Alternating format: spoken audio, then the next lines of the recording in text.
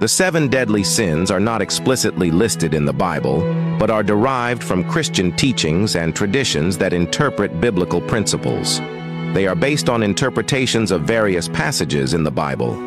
The sins are often discussed in the context of Christian ethics and moral theology, rather than being enumerated directly in Scripture. Here's a brief overview. Pride. Although the term pride is not used explicitly in the Bible, it is often associated with passages like Proverbs 16:18, which says, "Pride goes before destruction, a haughty spirit before a fall." Envy. Envy is addressed in passages such as Galatians 5:21, which lists envy among the works of the flesh. Wrath.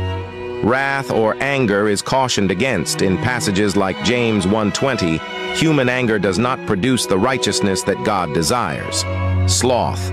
While sloth is not used, Proverbs 6:11 warns against laziness, urging diligence and hard work. Greed. Greed is addressed in various places, including 1 Timothy 6:10. "For the love of money is the root of all kinds of evil." Gluttony. The Bible does not use gluttony directly, but addresses excess in eating and drinking in verses like Proverbs 23:20-21. Lust. Lust is discussed in passages like Matthew